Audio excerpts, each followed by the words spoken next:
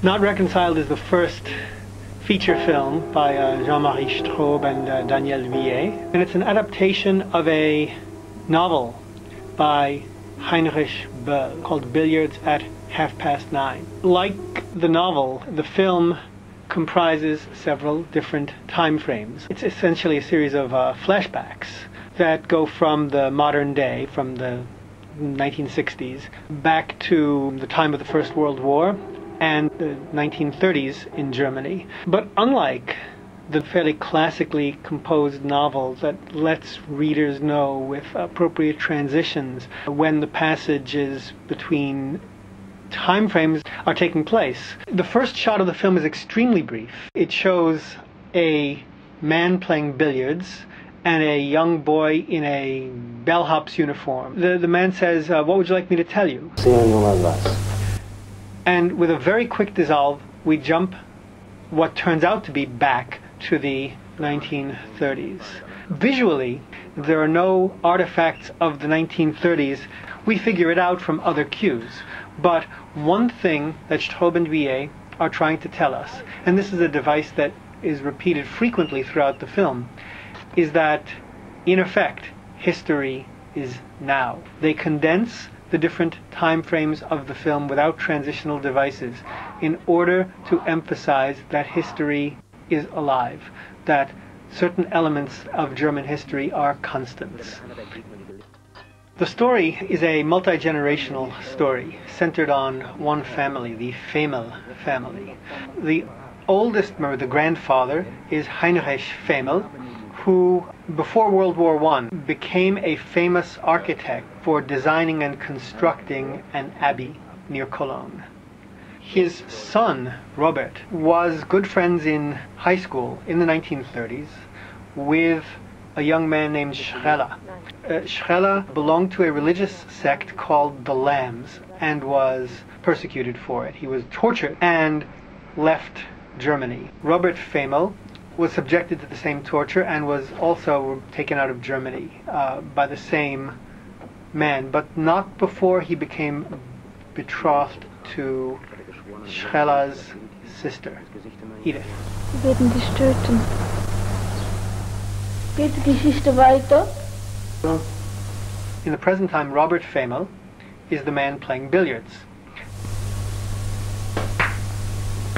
Heinrich Femel is the grandfather who has an architectural office and who is married to a woman, Johanna, who, when she was young in the film, is played by Daniele Huillet.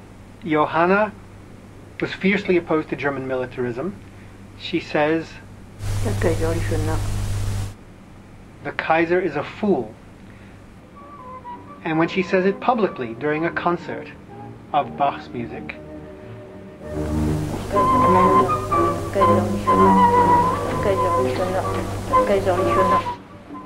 she and her husband have trouble with the law. And she ended up interned in an insane asylum.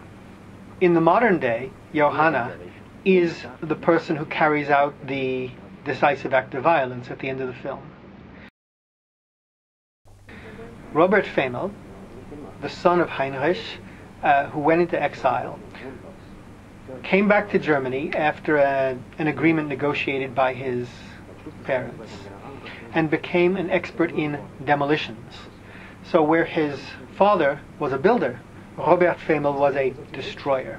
And during the war, he was called upon to destroy buildings in the name of field of fire. In other words, in order to give the German army clear way in which to shoot at Allied troops. One of the buildings he destroyed was his father's abbey. Letzte war die Abtei St. Anton, die mein Vater erbaut hatte. Die lag genau zwischen zwei Armeen, einer deutschen und einer amerikanischen. Ich besorgte der deutschen Armee ihr Schussfeld, das sie gar nicht brauchte. The third generation of Femels, represented in the film by a young man named Joseph, is an architecture student who seems to have lost interest in building, but who nonetheless has a distinct interest in architecture. And he and his girlfriend go to meet his father and grandfather at the abbey, which has subsequently been reconstructed. Zeichnete ein X neben einen schwarzen Klecks.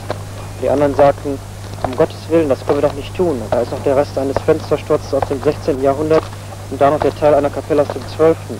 Und er warf die schwarze Kreide hin und sagte, gut, machen Sie, was Sie wollen, aber dann ohne mich. Und sie sagten, aber lieber Herr Fehme, Sie sind unser bester Sprengspezialist, Sie können uns nicht im Stich lassen.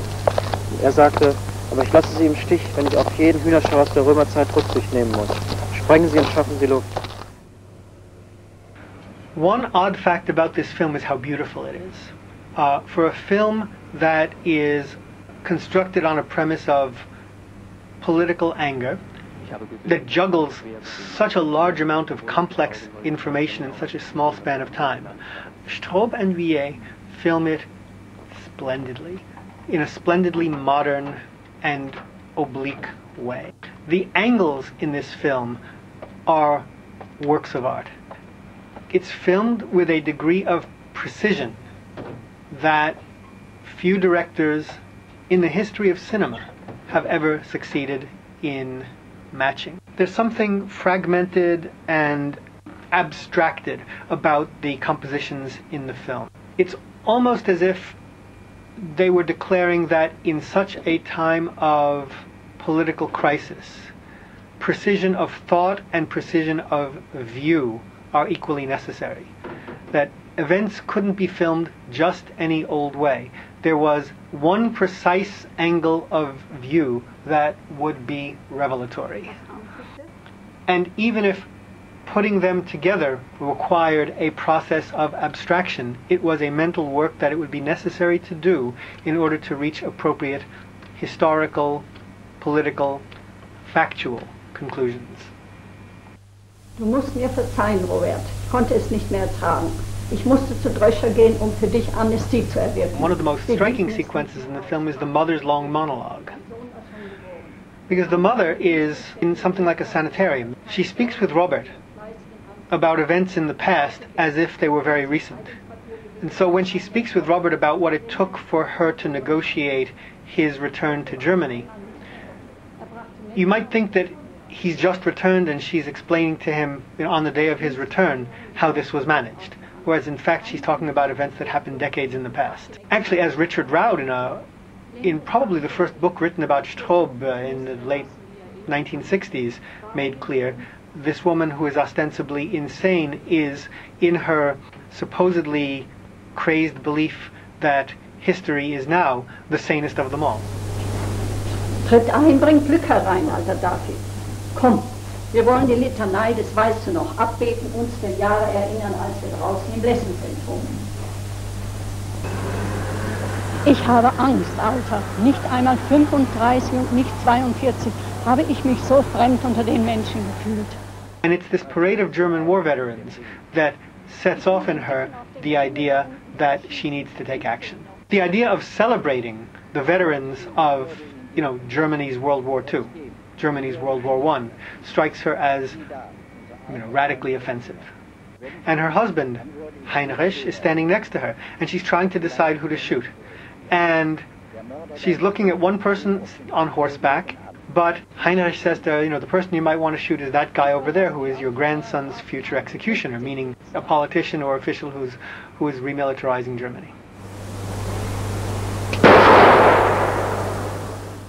And the film's denouement is an act of violence that parallels an act of violence that took place during the 1930s, during the Third Reich, and that the film suggests is as appropriate a response to the modern regime in post-war West Germany as it was under Hitler.